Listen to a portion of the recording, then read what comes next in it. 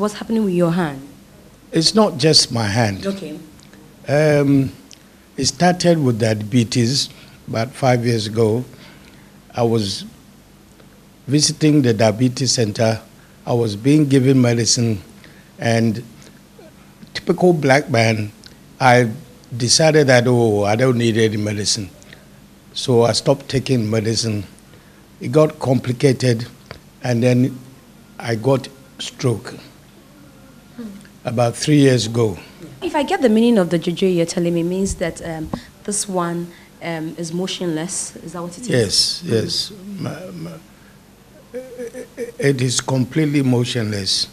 If I take this sling off, I cannot move my hand. I cannot raise it. I cannot do anything. And it's been like that for 3 years. It was the same with my leg. I have to commend Dr. Bruni and his kids. I got to them mistakenly about 3 years ago. We were going to shoot Check Yourself. Mm-hmm. And I wanted to use the bathroom. And he saw me with my hand and my walking stick. That time I was in a wheelchair. That was after the stroke? Yes, the stroke was fresh. I was in a wheelchair. And he said, I can help you. And he started treating me reflexology, that is putting pressure under my feet, because that's where all the nerves end up. And after 2-3 weeks of reflexology, I got out of the wheelchair. And my leg is a bit stronger now. It's left with my hand. And my right face has also recovered, because my mouth was like this. But regular chewing of chewing gum, got me back. How are you able to fend for yourself and pay your bills? Well, luckily, my family, the Dadson family, we have a fishing business, ocean fisheries in Tema. I was the managing director for some years when this stroke happened. When I was retired, I was put on an allowance, monthly allowance, and then when I reached 60, I get my Social Security as well. So with my company allowance every month, with my Social Security, and a little help with my friends here and there, and my wife, I'm able to survive. When you started the act, was it lucrative? Were you making money from it? It has never been lucrative. So what was the motivation that what kept you in there? The passion. It was a passion, the love. Do you have any regrets that you didn't look at the business aspect of this? No regrets as such, because in my case, I was working. So I was able to survive. At least I was getting my salary from the company. I wasn't so much dependent on my passion to keep me going. If you're called today to act, will you still act for free? To act for free, it can't happen. At least my transport, my costume, and at least something for the pocket. We were too happy to be on the set, entertaining people, making people happy. To us, at that time, our payment was to see people enjoying our performance. Home Sweet Home. When Home Sweet Home was really high,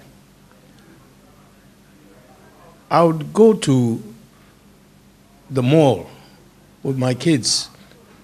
And when you come, you won't be able to identify which are my kids and which are people's kids. All the kids around the place would come to me. They want to take pictures with me. They want to. And we felt, yeah, this is alive. Are you still a member of the Actors Guild? Oh, once you've registered and you have your membership card, you're a member. I agree. I'm not very active now. It's difficult to go to meetings and get involved, but I am a member. Was the guild there for you at the time that you were going through your stroke and all these times that you had to go through these difficulties? I'm very sad to have to tell you the truth. I feel very sad to have to tell you the truth. But the guild, as a guild, to put it bluntly, no, has not been there. Mainly because I don't think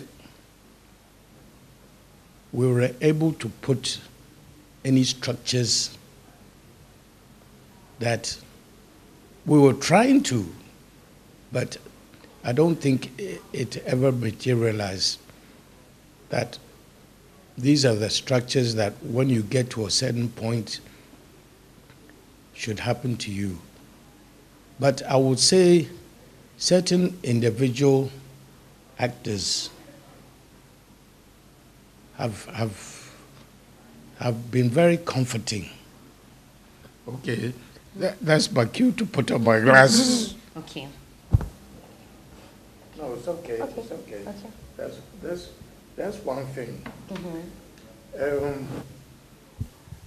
Especially when I wear this sling, everybody sees me and they feel that they have to help me. I'm coming into a place, they want to open the door, they want to do this. And there's something I hate, because you want to help me put on my glasses.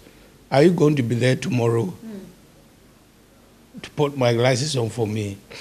Who would you prefer? You think that the older folks will do better, or you think that, look, we have done our part, why don't we leave it for the young ones to come and take over and do something else?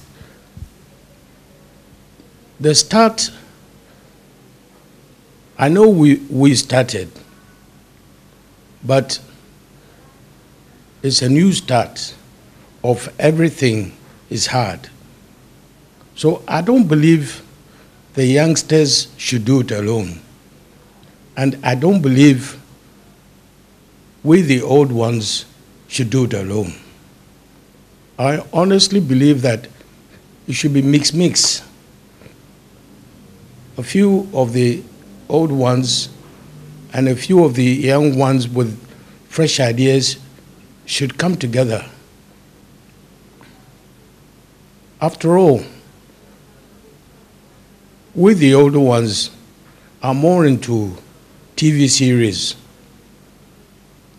and the younger ones are more into movie making. And today, Ghana is the movie making that makes money, but it's the TV series that gives you the experience. Most of the actors today, the young ones, they were involved in TV series before they became good actors and well known. The government will never be interested in an industry that is not together. An industry that is not united, that is not fighting one cause.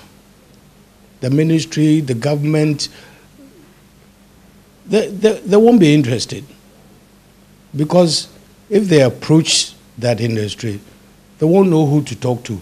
They won't know. That's why I'm saying somehow somebody should take the horn by the bull. The bull by the horn. Okay. Should take the bull by the horn and sit the older ones down, sit the young ones down.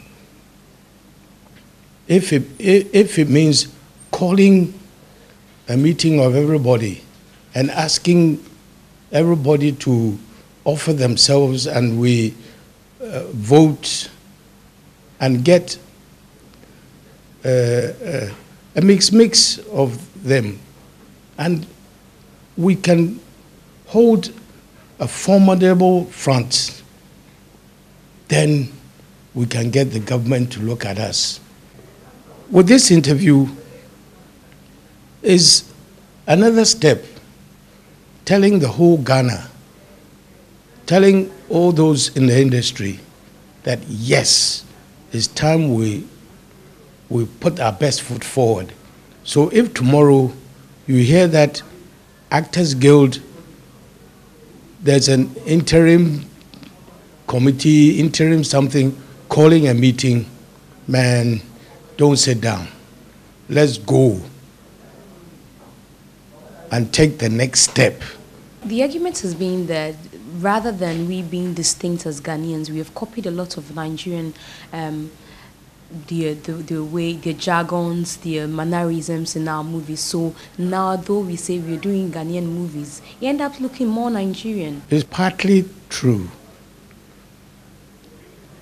At the same time, you can say that the Nigerians have copied us. Because I honestly believe that we started getting the industry exciting before they did. But they have the money power. They have the financial wealth. And to get this industry moving, you need money. You need money. And they have it. And then we are too timid. I remember during Home Sweet Home, a few occasions we went to look for locations. And the kind of reaction we got from people who are not prepared to give out their houses or give out their premises, they were thinking of what people will say about them. They weren't thinking of, oh, let me, you can use my house. It's going to help boost our industry. Nigeria is a bigger market. But I'm telling you, take a Nigerian actor and take a Ghanaian actor, man, the Ghanaians will down the Nigerian in all aspects. I sit down and I watch Nigerian films, and I can see the end before the end comes. I know exactly what's going to happen. Thank you very much. It's a great joy to be with you. And I must say, I've been watching you every day on TV, and I never knew you were brilliant like that. But I have to warn Israel to be very careful with you now. Yes, yes. So that's a message for Israel.